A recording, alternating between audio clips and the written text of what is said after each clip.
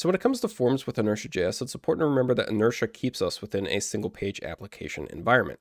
So we don't want to do a normal HTML-based form submission because that's going to cause a full cycle refresh, taking us out of that single page application environment completely. However, it's also perfectly possible that we will want to redirect or update some or all items on a page after a form submission as part of the response. So to aid with this, InertiaJS has its own form submission process that'll ultimately submit our forms using asynchronous HTTP requests, similar to a typical view-based form flow where we would kick off a request with something like fetch or Axios. Then it's going to utilize the response to update our page accordingly. So Inertia provides its own module called Inertia that we can import from InertiaJS/Inertia, and we can utilize it very similarly to something like Axios, where we just simply call inertia.post, put, patch, or delete the URL, and then any payload and configuration that we need to make to the actual request in itself therein. So with this particular form approach, everything looks very view-based. Nothing here is different from your typical view application. It's just what we're using to actually kick off the request is just from Inertia. On the server side, that's where the change really happens. So instead of treating this post user's endpoint here as an API response, we're going to want to treat this like a normal server-based response, as though we were rendering this back using something like Edge. So on the server side, we really don't need to treat this like an API at all, whereas on the view side, we're treating it just like an API. And then Inertia is going to kind of mend the two together to make the process very seamless for us. So let's go ahead and recreate this using our registration form here. So remember that we are using Nave UI, and it does have auto component registration on there for us. So we can just add our form here. Let's do @submit.prevent equals submit, do our end form, and then let's add an input. Type here will be email, vmodel.value will be form.email once we get around to that. And then we'll just add a placeholder on here of email so that we know what this particular form is. And let's also add a margin bottom of 3. I'm also going to put a max width of small on the form in itself. So let's copy this input, paste it in here, and switch everything email to password. And lastly, let's add in a submit button. So end button, attr type equals submit, and we'll say register there. Okay, so now we need a submit method as well as our form here. So let's go ahead and import reactive from view, and let's import inertia from @InertiaJS/Inertia. Let's add in a setup method here, and let's do const form equals reactive. Provide an object within here. This will be our actual form body. So we'll just have email, default that to an empty string, and password, default that to an empty string. Lastly, we'll do const submit. Let's actually make this an async function, and let's await inertia.post, and we'll make the endpoint for this /app/register and provide it in our form as the body. Let's go ahead and define that route. So let's jump into our routes. Let's do route.post/register async.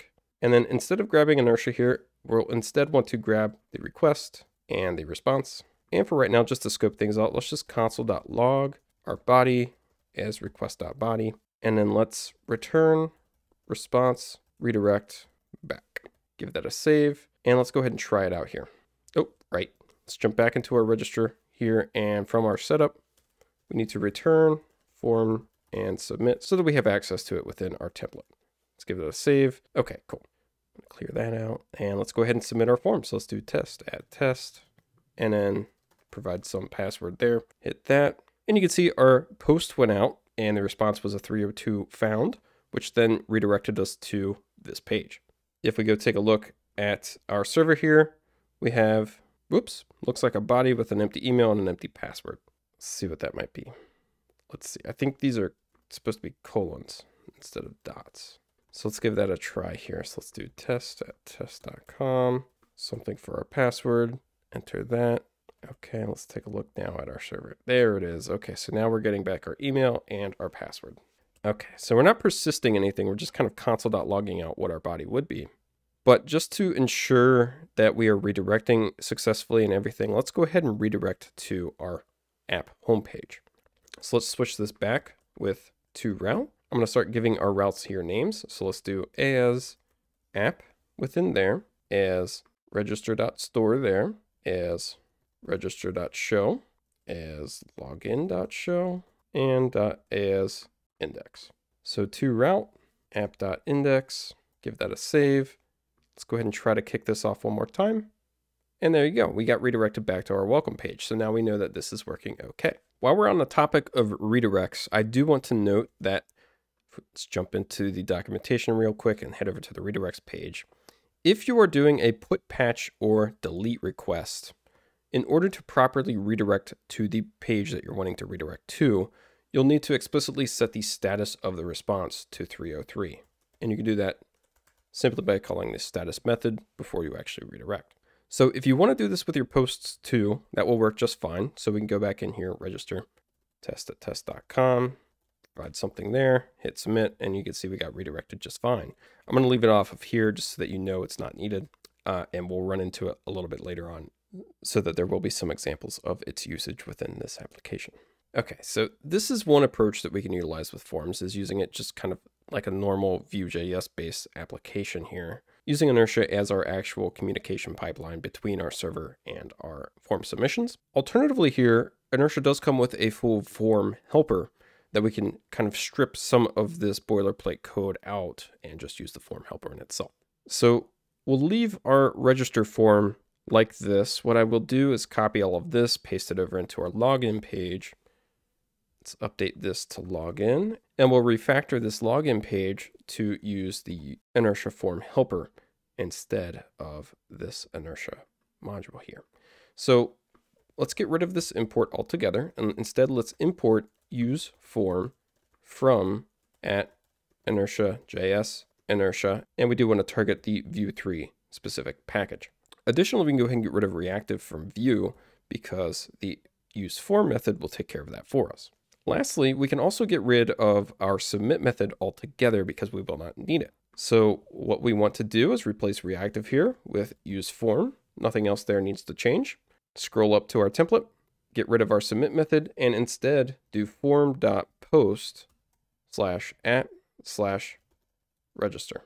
And what this will do is it will actually grab the body off of the form in itself from our use form method. So it will still use this as our payload, but it will take care of all of the rest of the cycle here for us. So it will kick off the request. Additionally, it will also handle back errors for us, which we'll take a look at error handling in the next lesson. And let's go ahead and give it a test as well. So let's jump into our login page here. It's going to look fairly similar. The only difference will be the login header here. And let's do test@test.com. Something there for a password, hit login, and we got redirected to our welcome page. We forgot to create the route though. So I think what happened there, yep, I wrote register. That needs to be login, and let's head into our routes. Let's head up to login here, and let's do route.post, login, async. Let's grab the request, let's grab the response as login.store, console.log. Let's do login body here, just so that we know what request this actually came from. Return response.redirect to route app.index. And let's change this one here to register body. Okay, let's jump back into our application here, go back over into login and retest this with the actual login path. So test@test.com. And there we go. Let's take a look at the console.log here, and you can see login body. We got the email, we got the password, so that's working a-okay. And so in the next lesson, we will add validation to this, and then we'll cover how to actually display validation errors within our form in itself.